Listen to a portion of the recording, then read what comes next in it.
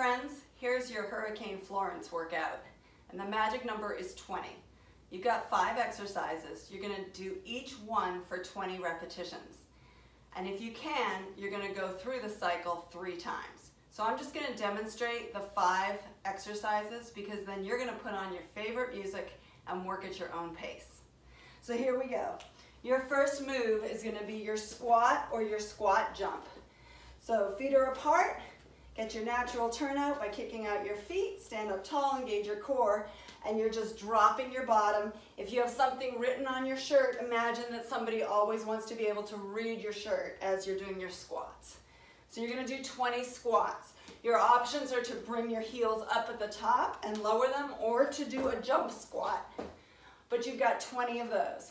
When you're finished with that, you're going to come down to your forearm plank, and you're going to do 20 jumping jacks. Trying to keep your hips low. You've got 20. Your option is to do 1 tap to the right, 1 tap to the left. That's 1, 2, 2, till you've got 20.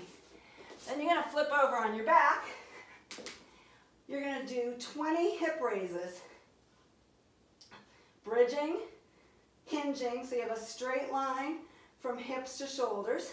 Option is to do 10 on one leg and then to do 10 on the other leg. Then flip over again for your 20 push-ups. Inhale down, exhale up. Doing them on your knees or doing them on your toes till you've completed 20 of those. And finally you finish with your reverse lunges. Each leg back is 1, so it's right and left. That's 1. Right and left. That's 2. Option, jump. 1, 2. So those are your 5 exercises, 20 times each. See how many times you can go through. And stay safe.